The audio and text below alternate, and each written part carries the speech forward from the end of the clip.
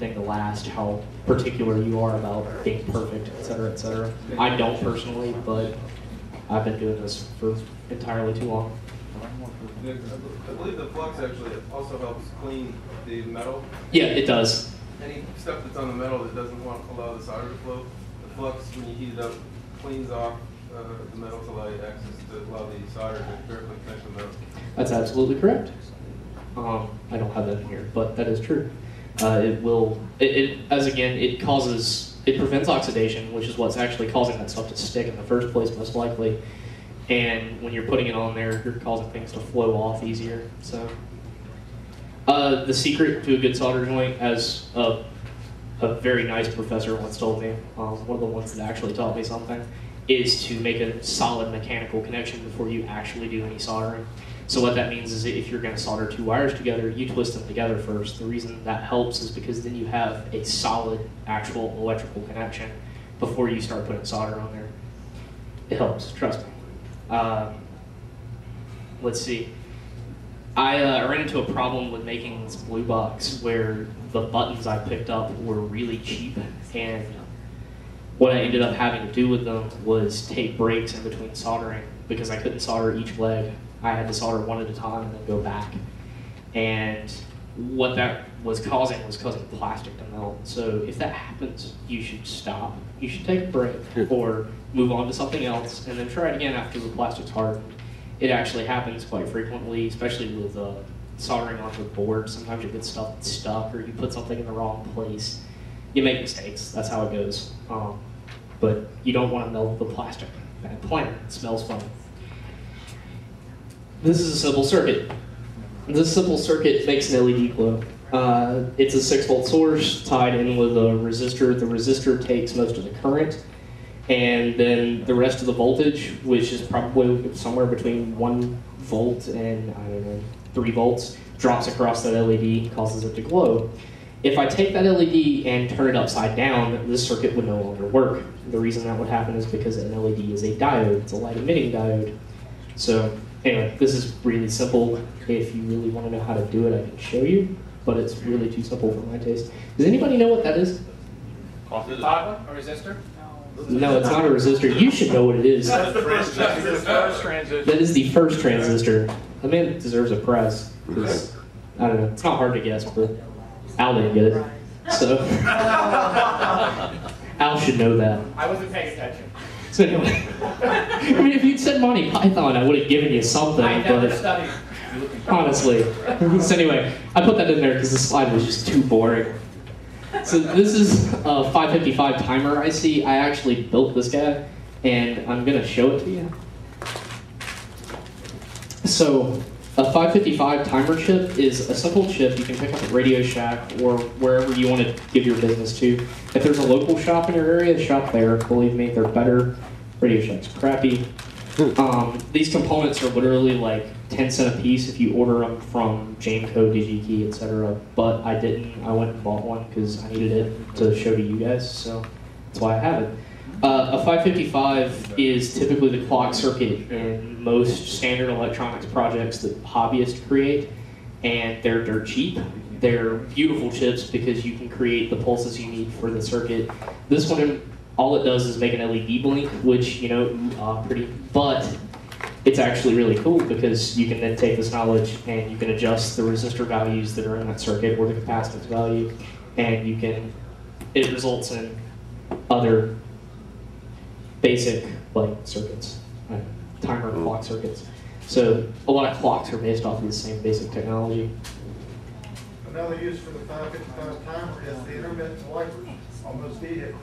Oh yeah, that's actually very true. I think most of those are actually done in software now, but it used to be that they actually did use these chips. Yes. And the reason they use these chips is because they're military grade for dirt cheap. Specific, and what that military grade means with the chips is specific heat temperatures, so they can resist up to whatever degrees. So I'm not sure what the temperatures are right off, but that's what they are. If you guys want to pass this around, you're more than welcome to. I don't think anybody's going to fry it unless they lick it, so don't do that. Although even then, I'm pretty sure it would still keep doing this because the 555 is a pretty resilient chip. If you want to steal the 9-volt, you're more than welcome to. I think it's going to die at some point, so whatever. If somebody wants to grab it, pass it around, have at it. I've got another one that was done with what's called a 556, which is two 555s wired together on the same chip. And the reason you want to do that is because you might have two different clock circuits in the same basic setup. And I'll pass it around too. I've got it wired up differently, and it's wired up differently almost on accident, but not really. It was wired up differently so that I could create a pulse for it, where it just stays on for a certain amount of time and then turns off. And that's handy because maybe you've got like a sensor you want to trip and then have your outdoor light turn on for X amount of time and then turn off, which is what this will do. You just have to hook it up correctly. But if they want to pass that one around too, how about it? As I said, these things are dirt cheap. You can make the entire circuit for probably, I don't know, 50 cents, $2. There we go. So, parts distributors, which is what I personally enjoy. Locally, you have Radio Shack, as I said, and that's pretty much it. And I have to rant about Best Buy in Circuit City because, and I've been ranting the entire time, but Best Buy and Circuit City are electronic stores, yet you can't find a fucking soldering iron. I don't know why. I think that's retarded. That ought to say something. Do what now? Walmart's got them for $5. I hate Walmart, so that's my personal thing. If you don't, that's fine. Continue to shop there, but it's Walmart. I don't know Can't buy a why. photograph needle there either. You can. I don't know what the hell is wrong with these people. And they call themselves audio Oh, class. fuck you! So anyway, that's my rant about those places. I have a problem with someone saying they're an electronics store and they don't really carry anything. So, except for big fucking TVs that I can't afford because I'm a college student. I have to buy $160 textbooks. So anyway, here is a Ramsey Electronics catalog. I'll pass this around too. Ramsey has all sorts of cool kits. They're pretty cheap. They're a really good company. They got raided by the FBI back in, I don't know, a couple years back. I don't remember exactly when.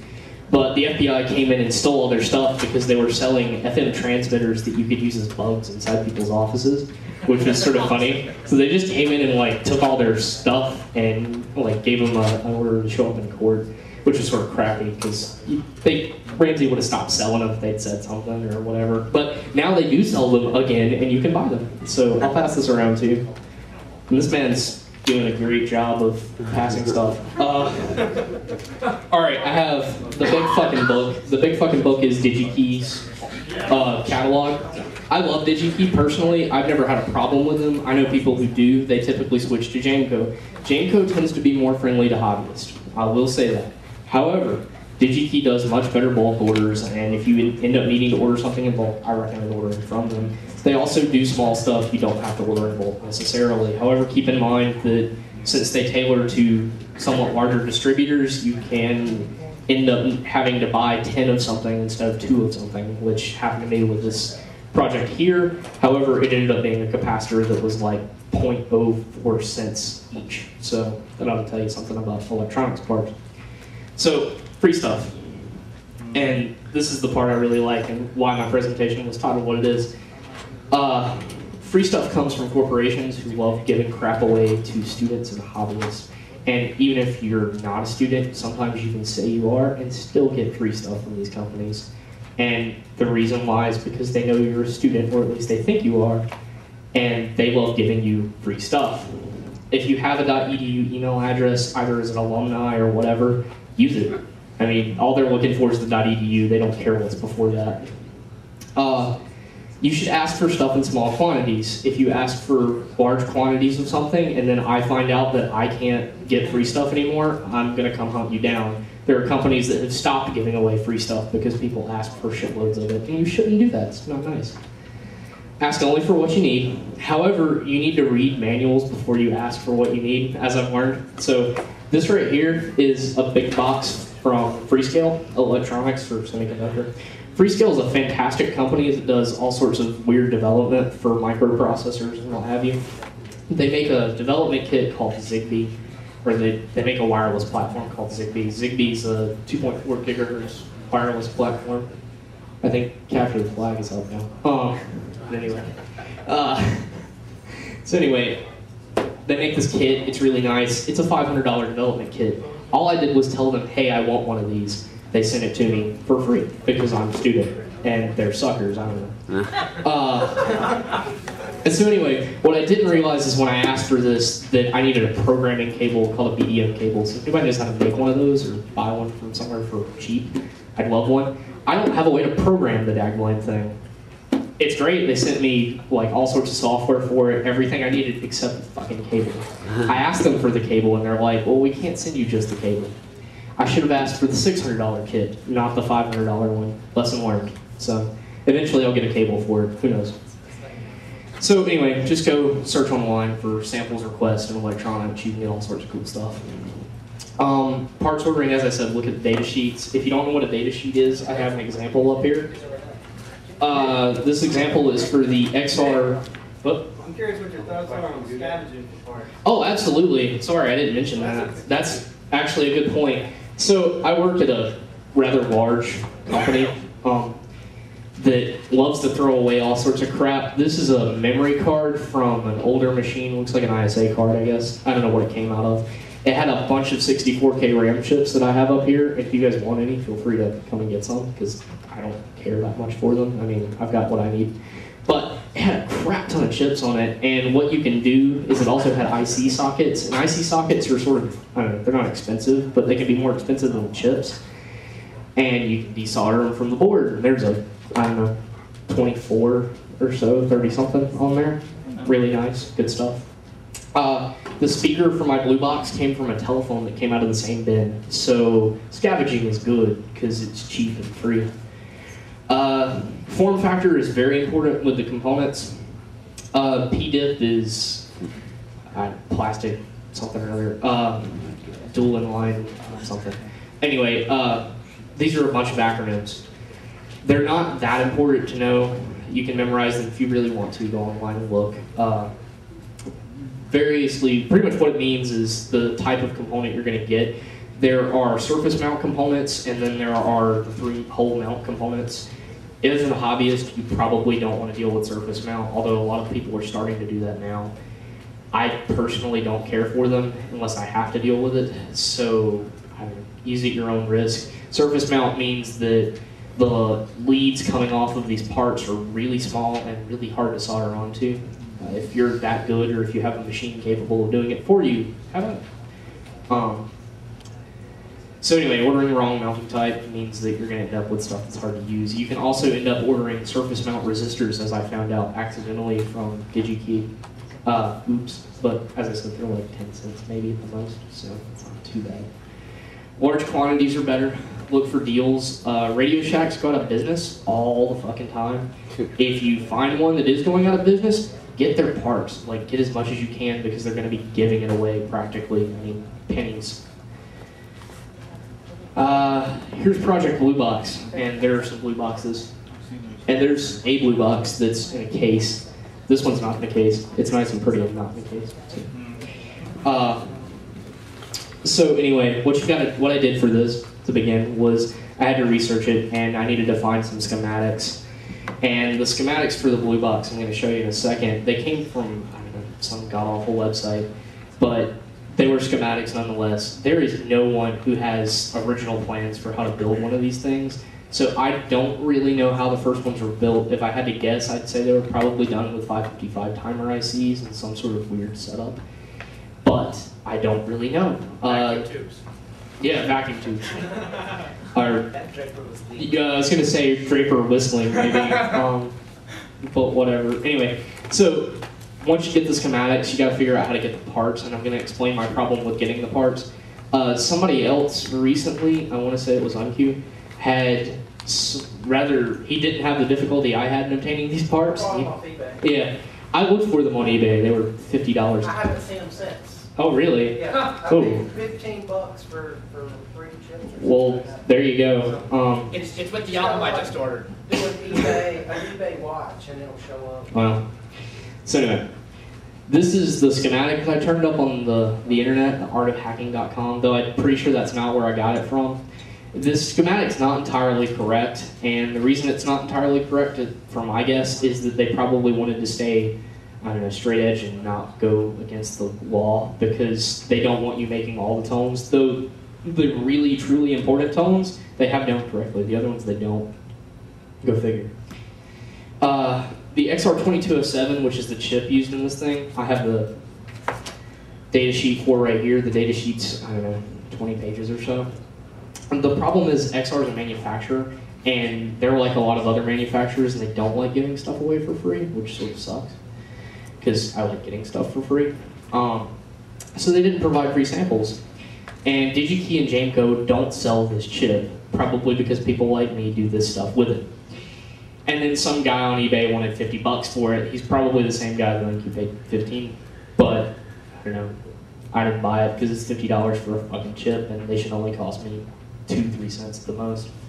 So what I did was go and look up the supply chain. I have no idea why that's cut off, but it should say locate distributors. And what that means is I went through, and instead of going through XR to buy the chip, I went to XR's website and I clicked on the distributors link, because XR is a manufacturer and they don't distribute the products themselves. They sell them in bulk to companies who buy them.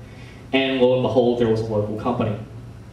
So what do you do when you've got something like this and you want to build something that's not exactly, let's say, legit? It's a blue box. Companies probably either don't know what the term blue box means, and they don't really, if they do know what it means, they probably realize that's illegal and we shouldn't be contributing to that. So function generator sounded much cooler to me, and that's what I went with. And as I said, companies love giving this stuff away to students. If you are one, use your .edu email address and get some free shit. Give it to your friends, I don't know. So these are actual excerpts for emails. Pretty much the first one is me saying, hey, I want some chips, please give them to me. And this company was actually based out of Raleigh, so that was really handy for me. And they were like, oh, well, yeah, we'll give them to you. Heck, we'll even run them by your apartment. Not such a good idea. But yeah, as you can see, their response was literally, we'll come drop them off over there. And I'm like, no, that's okay. I'm not going to be home during that time. If you could just mail them. So they did mail them to me. I got them in the mail, first class. It was fantastic. They came right directly to my apartment. But it didn't have everything I needed. I just had those 2 chips. Those were the hardest to find components for this particular circuit. Other circuits will differ greatly, and they will not necessarily be as easy or as hard to find. So keep in mind what you're building. I ordered some more stuff from DigiKey, and then I went down to Radio Shack and picked up some breadboard because I totally forgot to place the order with DigiKey to get some. So, oh well, that's okay.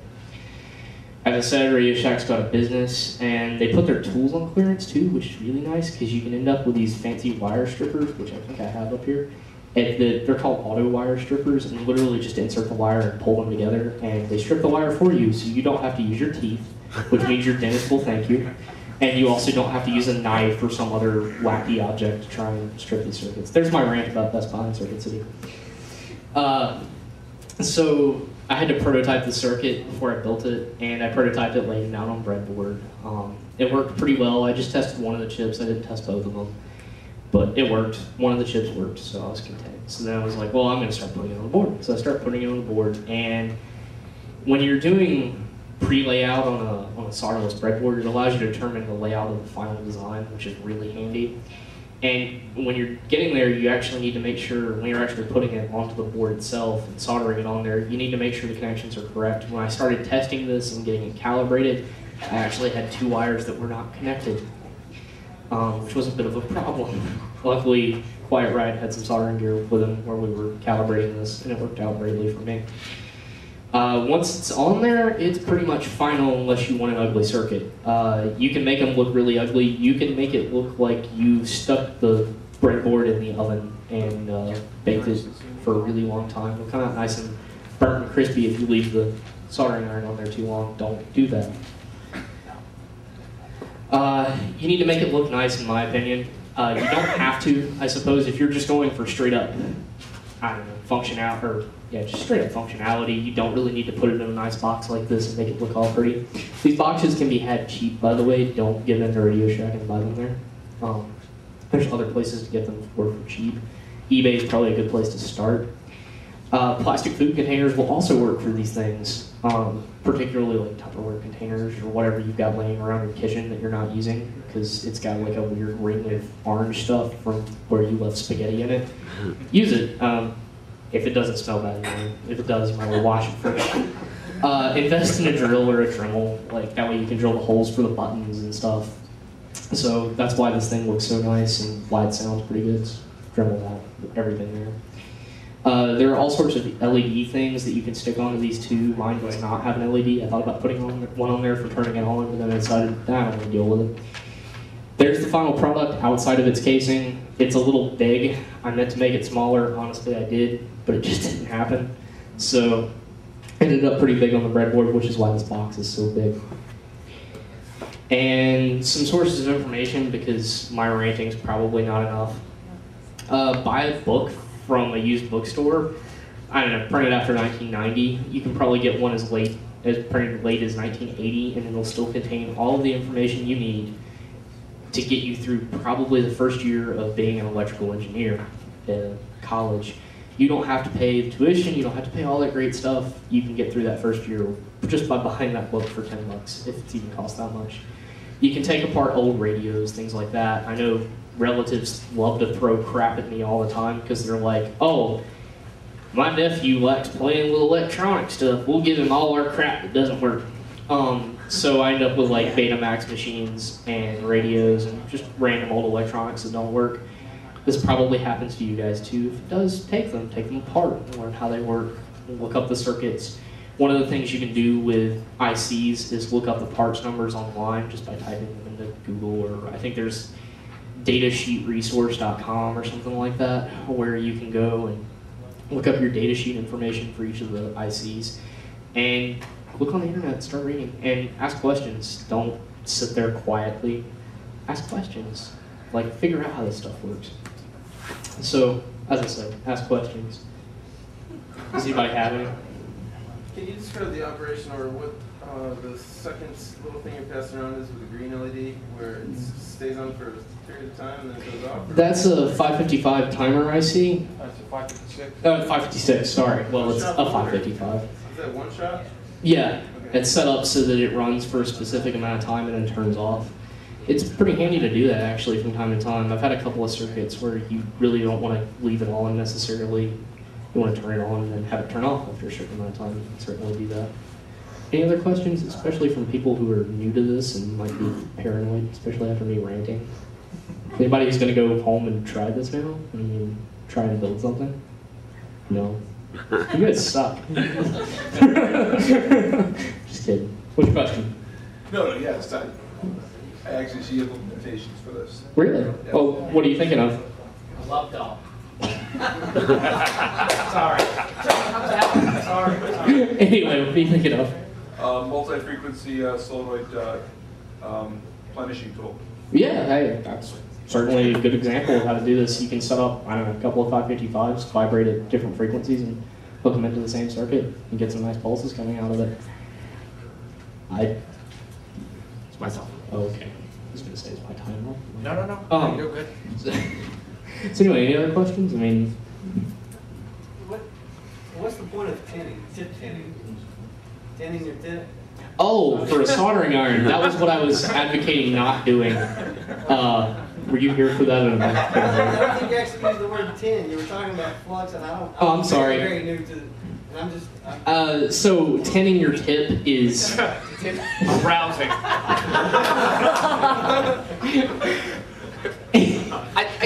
I resisted like 8 times. And you just kept saying it. Anyway, so what that means is sticking solder onto the tip of the iron, and that used to be something you would have to do for older irons, and you don't need to do that anymore because the irons you buy from Radio Shack are very corrosive, and when you start sticking solder actually onto the tip of them, they rot away into nothingness, which is very bad. And I wish I had my iron here that happened to me recently. I kept like pushing down on it, and it started disintegrating away. Like it was gone before I knew it. It was sort of strange. What is that little canister? That's flux. That is flux. That is flux.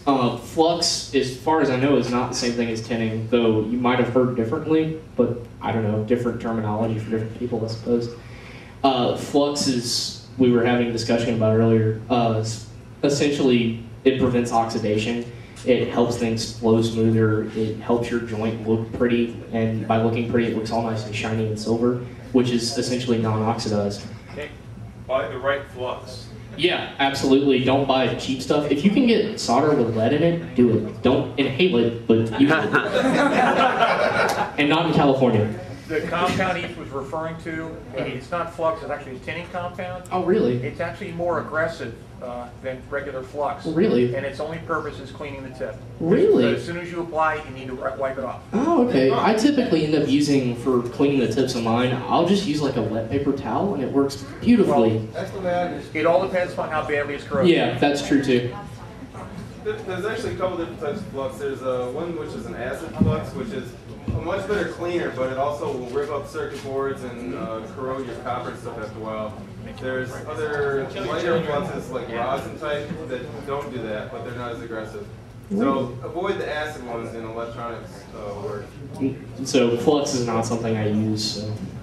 The rosin flux is like when you're sweating pipes. Once it starts, you'll see it like bubble and start to flow. And at that point, you can like touch the solder, it like sucks it in. Really?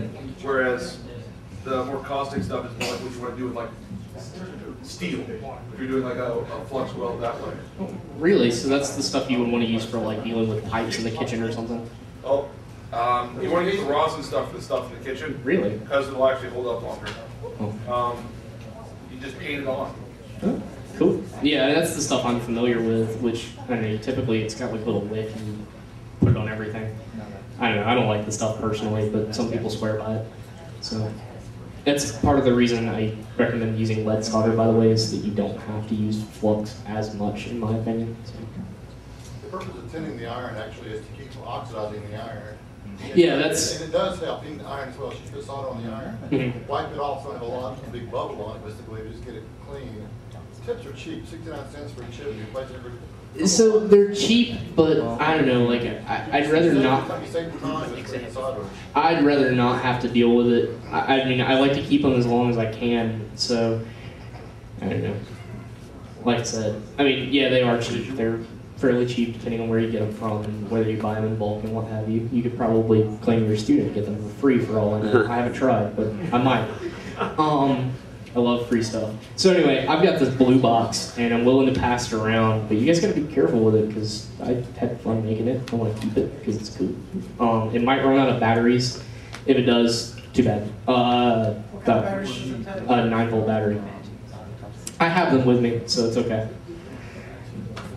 I'll hand it to Mr. Stroger over here since he wanted to play with it first. It's nice and labeled, so you guys can see what it does. It probably doesn't make the correct noise right now for some of them. Just a stepper switch. As I said, it probably doesn't make the correct DTMFs because of the way it's set up. You mean MFs? That's not DTMF. Yeah. There's a big difference. Your talk's later, isn't it? So anyway, to stay out of the freak world because it's... Yeah. So anyway, like I said, have fun playing with it. It probably doesn't make the right noises. It's since been sort of uncalibrated, and it also has, what's calibrating it is potentiometers, and potentiometers are essentially variable resistors. And what you do is you turn them. They're little itty bitty things in there, but they can be pretty big. Over here on the control board for the mic, there's a whole ton of them, the little knobs on top. Those are potentiometers, they're controlling resistance. Don't bring out the battery. We all want to. He's calling China. Share. Later you can figure. It was Vienna calling. If you guys want to see anything else up here, I have tons of this stuff. This right here came from an Outback. And steakhouse? Yeah, they were really crappy and decided that they didn't want to serve us, so I decided I'd steal their thing. And by steal, I mean accidentally walk away with. I mean accidentally walk away with. See, I at least gave the pager back. Well, I took it apart. I figured out how it worked. It's actually a really interesting circuit. I don't have the battery pack with me. They gave me a nice couple of NiCads, so NiCads are rechargeable batteries. What'd you do with the vibrator in it? It's still there. I haven't messed with it. So how does it work? How does this work? I like this man. It works through a nice signal that gets sent out and absorbed by this coil wire here, which is an antenna. The signal gets interpreted by a chip that is actually programmed via serial cable, and it's done on the back, and I can't remember the name of this. I want to say it's JTAG, although somebody probably knows. It's a form of serial programming for devices. Cable modems use it, and there's a lot of cable modem hackers who are really familiar with the device. JTAG, you can load the chips. Yeah, which is actually, I think you can do it with this. I haven't had the time to experiment with it You yet. can go to the web and you can find a parallel port for JTAG converter. A lot of them for like the ARM processor. Yeah, I think that's pretty much the same process, the BDM cable that I was talking about for these guys. That's what I think that is, but as I said, I haven't had time to play around with it, being a student and having to study from $160 textbooks. I'm really bitter about that, by the way. So anyway, I'll pass this around too if you guys want to play with it. Feel free to take it from me and return it to the rifle owner. I don't know what they're going to do with it. Yeah. Not serve somebody else with it. If anyone's interested, we have one of those parallel port JTAG. Oh, really? Right here. Oh, sweet. The man. Oh, well, we might be playing with this later on and setting off Outback system to figure out how. Sweet. This is indeed a JTAG cable. So this is another reason not to have a Mac, because they don't have parallel ports. But you can probably figure out something and come up somehow. People are just going nuts with that thing. Sounds like I'm playing Anyway, does anybody else have any other questions? I mean, I'm willing to answer or whatever. Yeah. Have you tried the blue box on any? No, I haven't tried anything. I just built it because I thought it was cool. If you want to play with it, you're more than welcome to. Do you still unprogram EEPROMs with ultraviolet light? You can, but not typically anymore. Everything's now Flash, NAND, or one more Flash, which is silly. And Intel's done this new PRAM thing, which is phase change RAM, which is fantastic, and it's supposed to be 10 times better than SRAM and DRAM, which, by the way, are shitty technologies. If anybody had any hand in inventing those, you need to die. No, I mean, SRAM and DRAM are such crappy technologies power-wise. That's why your laptops die, as well as the hard drive, which is also shitty too, because some idiot realized that magneto-optical media was cheaper than, I don't know. Let it all out. Anyway, me ranting. I'm an angry person. No, so other companies love to send me free shit too. If you guys want to use this, feel free. My name's on it, but I don't really care. It's $500 free as a production special from this company that makes custom printed circuit boards, which you can do yourself now, but if you want to have it done, you've got $500 free. There's 2 of them. Feel free to pass them around. Oh, sorry. I was thinking about myself again. So thank you for allowing me to rant. I'm going to finish up a little early. If you guys have questions, I'll still answer them though. I hope you enjoyed it. I know I did. I got to rant in front of a crowd. That's great. In the future, I would like to investigate FPGA technology, which is field programmable gate arrays. There are a couple of companies called Xilinx and Altera that make these nice devices, which are essentially microprocessors that you can reprogram. So you can have a PowerPC chip or an x86 chip in your PC at any given point and do all sorts of cool stuff with it. You can also do other stuff with it, which is what I'm interested in. They're ridiculously fast at processing small algorithms, so I mean, they knock the pants out of like a quad processor system, the latest like 18 core monsters.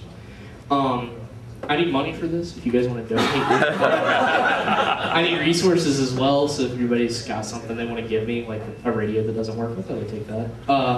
If you can help, you know. If you can't, that's okay. I'm not going to hold you for it. Unless you're a teacher that makes me spend $160 on a textbook. If you need money, well, you can help me get money, and then we can figure out how to make money from that. I don't know how this is going to make money, but I'm sure it's going to somehow.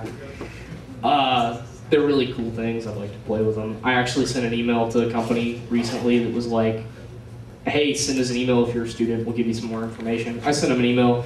And they responded with, well, we don't give them away, but we'll give you a discount. Well, how much is the discount? Well, the discount saves you a lot of money, but it's still $1,500. I'm like, what? That's not a discount. But apparently it is. They're expensive. You can get them for cheap, though, so eventually I'll probably have one. Any questions? Anybody? Bueller? All right, well, I'll hand the mic back to Al and let him Come on, one more time. Second year talking. This is really tough. I mean, I'm a douche. I've been doing this for a million years, and I still haven't done a talk yet. So, all right. So a couple announcements. We've got a schedule change. Instead of the evolution of